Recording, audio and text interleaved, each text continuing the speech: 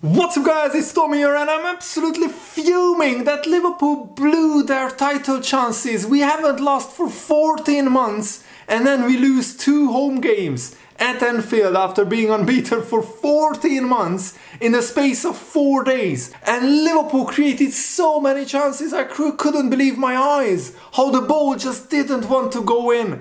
Everybody is cursed, it looks like, in this Liverpool team, because no matter what we tried, no matter who was in front of goal, we just couldn't score. I mean, Darwin Núñez has missed so many big chances, and today from 5 yards out he blasts it into the goalkeeper's knee. And let me know, how do you feel? How do you see the title race going? Because I think we are done. I don't see Man City dropping like 3 or 4 points and Arsenal dropping 3 or 4 points. And I also don't see Liverpool winning 6 games in a row after the absolute disaster of a disaster class of finishing in the Atalanta game and in the Crystal Palace game. This was, of course, a much better performance than the Atalanta game. And on another day, Liverpool scored 4 goals because we had 21 shots. Again created 2.87 XG. Almost 3 XG, 70% possession, and we just couldn't score. It's absolutely unbelievable. Salah was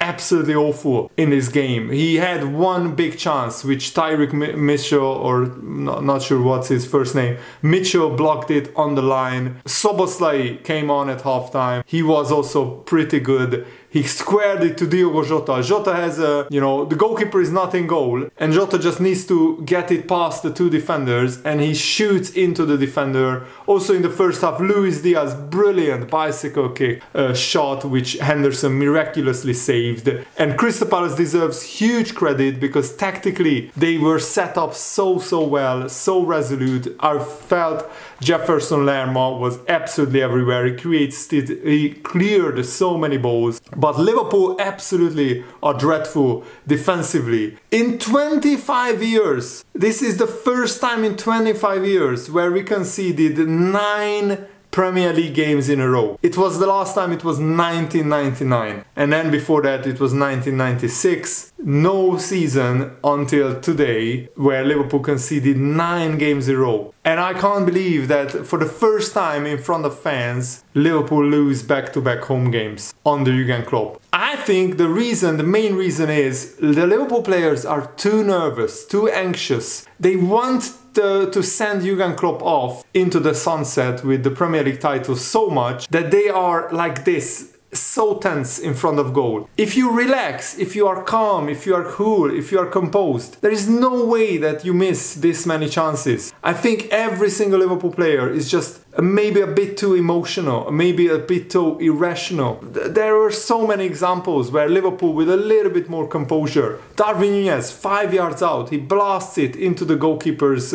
knee, when with a little bit more composure he picks out one of the corners and it's a goal. Diogo Jota was great when he came on. Also I feel for Conor Bradley, who had to be substituted after it looked like maybe a broken ankle or a fractured ankle or fractured bone.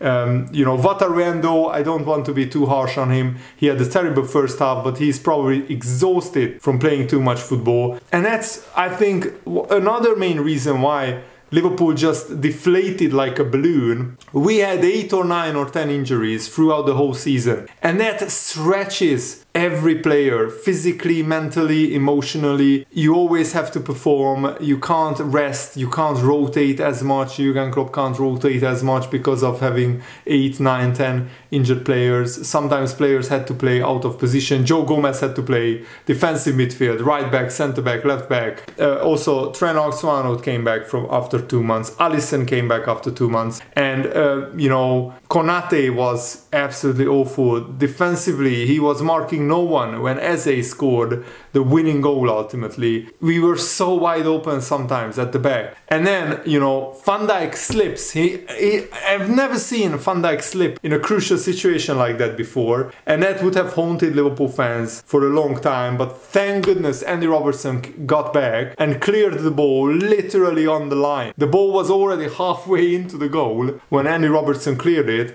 but the ball was on the line, so it wasn't a goal. And in the second half there was another incident. Well, Crystal Palace on another day could have scored 3 goals, but Liverpool should have scored 4 or 5 goals with the amount of chances that we created. Cody Gakpo and Diogo Jota came on, and I felt maybe taking off Luis Diaz was the bad move, because Luis Diaz alongside Andy Robertson looked like Liverpool's 2 best players. Andy Robertson was absolutely immense. He was bombing up and down the wing. He was back to his absolute best. And I think Trent Alexander-Arnold looked a little bit rusty as well, understandably, after being 2 months out. That's what I mean. Some Liverpool players have no rhythm. Some Liverpool players have to play all the time. Like McAllister looked exhausted. Endo looked exhausted. They had to play all the time because of the other injuries. Trent Alexander-Arnold, Alisson, Jota coming back after 2-month injuries. Not ideal. They lack rhythm. They lack, match sharpness. But still, Liverpool should have scored. Curtis Jones was one-on-one with the goalkeeper. Literally 1 minute or half a minute after Alisson made a miraculous save from, I think,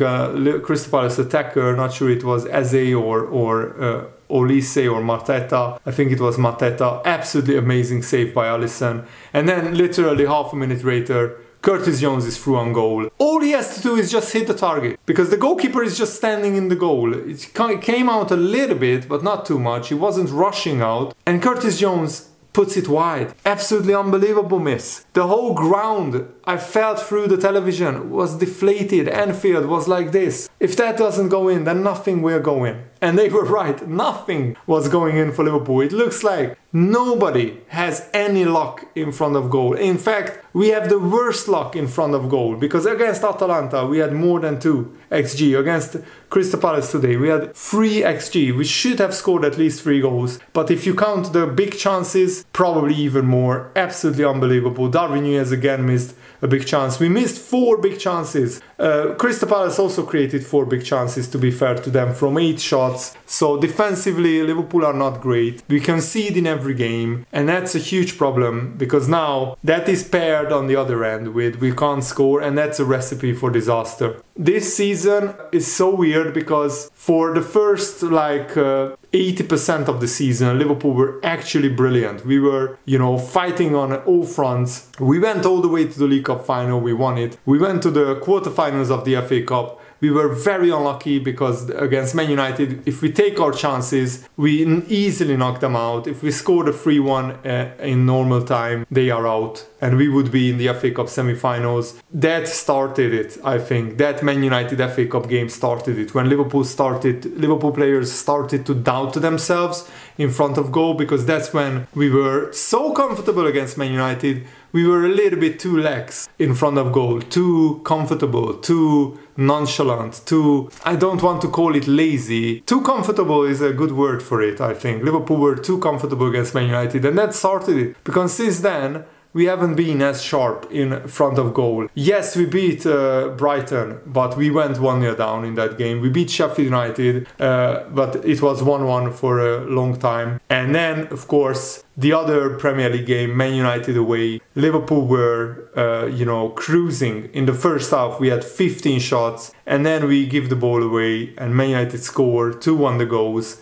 And we were chasing the game, and yes, we equalized through a penalty again in that. So let's actually count the chances. Liverpool created 28 shots against Man United, 3.6 XG. We only scored 2, and both goals were from set pieces. So Liverpool haven't scored from open play in 3 games in a row, which is the worst run. So we had 28 shots against Man United. We had 19 shots against Atalanta.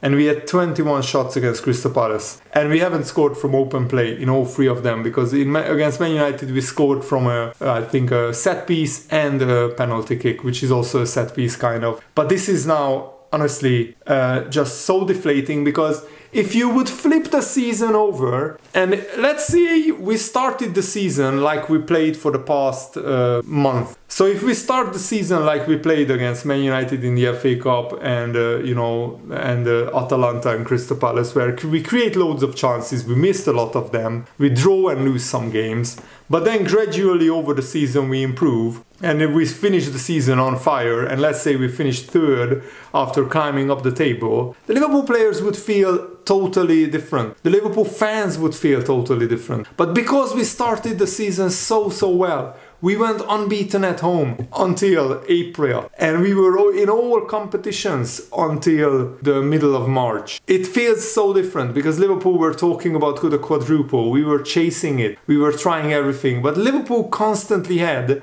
7, 8, 9, 10 injured players, and that takes its toll. And maybe that toll is now being paid by Liverpool because some players look exhausted, some players lack rhythm, some players lack match sharpness, and some players just lack totally like the finishing composure. Darwin Núñez looks like the Darwin Núñez of season 1 in the past 3 games, while he still has, in terms of the top 5 leagues, he's the 5th best attacker. I can't believe I'm saying this, but Darwin Núñez is just has no luck in front of goal. And you know, you can carry 1 or 2 attacking players like that, but if that's your whole team, that we just can't score consistently, like big chance after big chance after the big chance, the players will start doubting themselves, and you get even more anxious, even more nervous. And the Liverpools are trying too hard. They want it so much. They want to send Jurgen Klopp off with a Premier League title so much that it is now overboiled